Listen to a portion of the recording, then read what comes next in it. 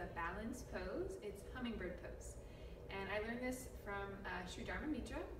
I've never seen it anywhere else. I'm not sure where he got it, but I looked it up and I couldn't find the Sanskrit name or the pose anywhere else, so maybe he came up with it, I don't know. But it's a really lovely, fun, playful balance pose. So you begin by standing on your left foot, then you bring all of your fingers together, your index fingers point out, and your arms point back. Then you shift your weight into your left foot. You can bend the knee a little, and then bring your right heel towards your seat.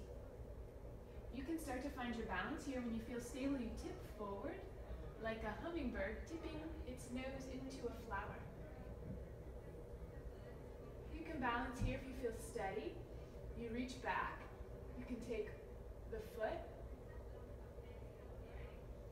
and then press the foot into the hand. So that's just a more challenging variation.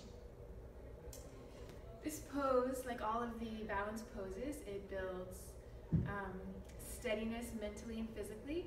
It strengthens the legs, the core, the back muscles, and stretches the back of the leg.